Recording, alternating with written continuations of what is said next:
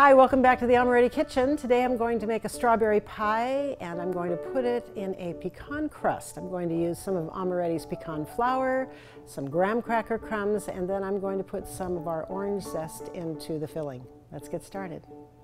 So I'm going to make the crust. First thing I'm going to do is butter this pan a little bit. Just smear some of that on there and then wipe it off a little bit so that it's not too much butter in there.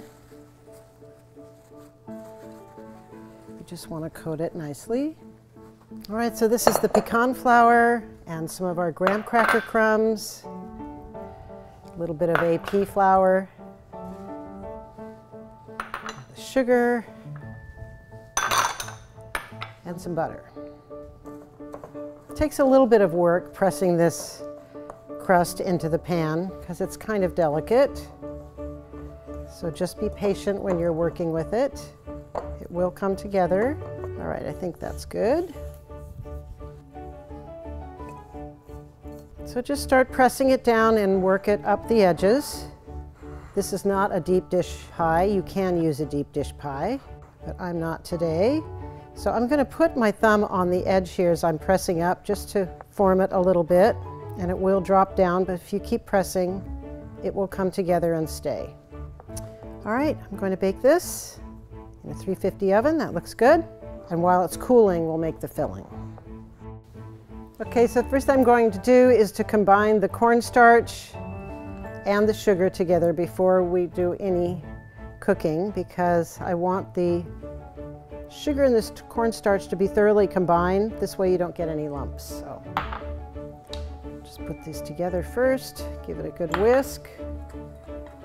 Make sure it's really mixed together. It's the same thing when you're making custard and you have cornstarch in it. If you use it, mix it with the sugar first, then you don't get any lumps.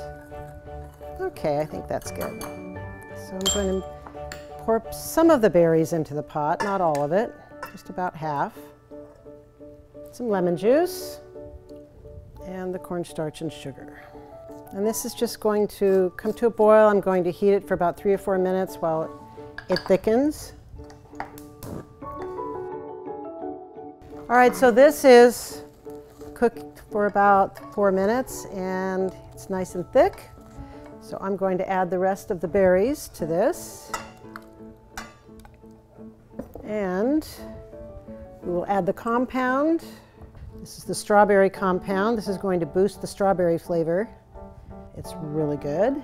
And just a little bit of our orange zest oil. This is going to complement that strawberry. And that's it. Now your filling is done. It's pretty simple. You can use fresh strawberries. I've used frozen strawberries that I have defrosted and drained.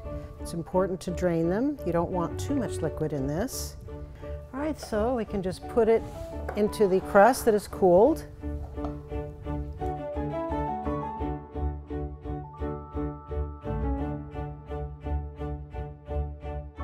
That's beautiful. All right, all this has to do now is chill overnight and it will set and then we'll decorate it.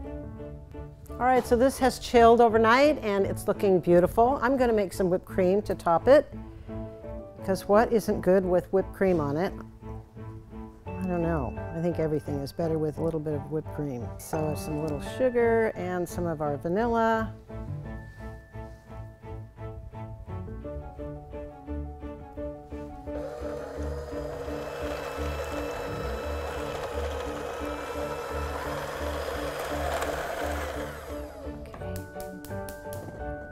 I'm going to heat a spoon because I want to put some quenelles of whipped cream on there. So let's get this a little warm. You could just pipe some whipped cream on here, but it's kind of nice to see the little decoration of a quenelle.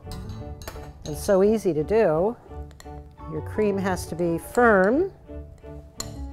You can use some hot water, dip your spoon in some hot water, that will also work. All right, and that's it.